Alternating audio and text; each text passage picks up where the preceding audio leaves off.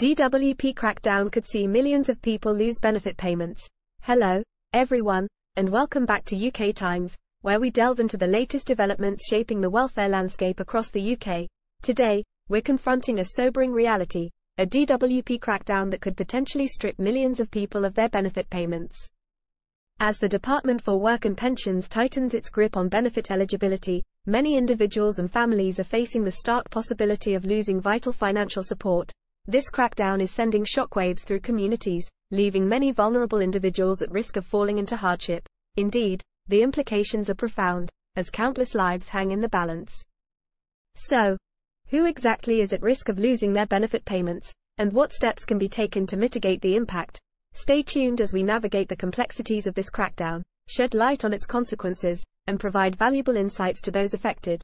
And before we continue, don't forget to hit that like button, subscribe to our channel, and share your thoughts in the comments below. Your engagement empowers us to continue advocating for those in need. Let's stand together in solidarity and ensure that no one falls through the cracks. You're watching UK Times. Let's confront this challenge head-on. A new crackdown on benefits claimants is expected to be announced later today by Prime Minister Rishi Sunak, amid a post-pandemic rise in people being declared unfit to work that saw the NHS issue 11 million sick notes in 2023. There has been an increase of 1/3 in the number of people described as economically inactive due to long-term sickness since the pandemic, with 2.8 million people in Britain now out of work due to ill health. The Prime Minister's plan to tackle this rise in economic inactivity is to reform what he calls sick note culture. The government has expressed concerns that the fit note system has opened the floodgates for millions of people to be declared not fit to work by their GP, and so, as part of their reforms, will consider removing GPs from the equation entirely. As part of the reforms, specialist work and health professionals could instead issue sick notes, alongside an objective assessment of whether someone is fit to work. Before these measures are put in place, Rishi Sunak's government will hold a call for evidence from healthcare professionals and employers to find out how to support people with health conditions to start work. In a speech later today, the Prime Minister is expected to say, "We don't just need to change the sick note, we need to change the sick note culture so the default becomes what work you can do, not what you can't." Building on the pilots we've already started, we're going to design a new system where people have easy and rapid access to specialized work and health support to help them back to work from the very first fit note conversation. We're also going to test shifting the responsibility for assessment from GPs and giving it to specialist work and health professionals who have the dedicated time to provide an objective assessment of someone's ability to work and the tailored support they need to do so. This sharp rise in long-term sickness has also seen a sharp rise in Department for Work and Pensions spending, as more people claim disability and sickness benefits. Since the pandemic, taxpayer spending on these benefits has risen by 2/3, from £42.30 billion to £69 billion.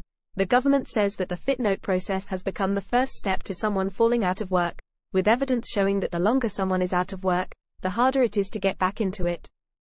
Of the 2.8 million people declared unfit to work last year, a survey found that 53% experienced depression, bad nerves, or anxiety. The Prime Minister is also expected to say in his planned speech, "We should see it as a sign of progress that people can talk openly about mental health conditions in a way that only a few years ago would have been unthinkable, and I will never dismiss or downplay the illnesses people have."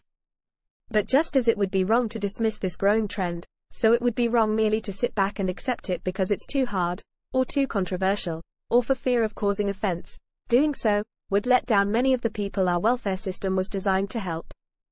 Because if you believe as I do, that work gives you the chance not just to earn but to contribute, to belong, to overcome feelings of loneliness and social isolation, and if you believe, as I do, the growing body of evidence that good work can actually improve mental and physical health, then it becomes clear.